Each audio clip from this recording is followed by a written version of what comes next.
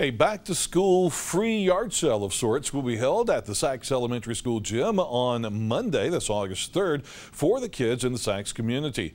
Gently used clothing, shoes, household items, and school supplies will be available on a first-come, first-served basis. Also, back-to-school haircuts for students will be provided by the Calhoun County Career Tech Cosmetology Department, and computer will be available in the main office to update information using InfoSnap.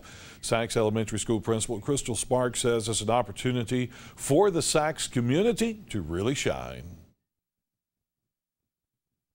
Our school supplies are hot items and book bags right now, so we do have a good bit that's been donated, but if anyone would like to bring additional items from now until the end of the week, we will be accepting those items to put into the free yard sale. Sparks adds that assistance will be given to families who need help in enrolling in health care coverage through the Affordable Care Act that day as well. And transportation will be provided by local churches. She says you can call the school office at 256-741-6800 if you need a ride. The yard sale will run from 8 a.m. until 1 p.m.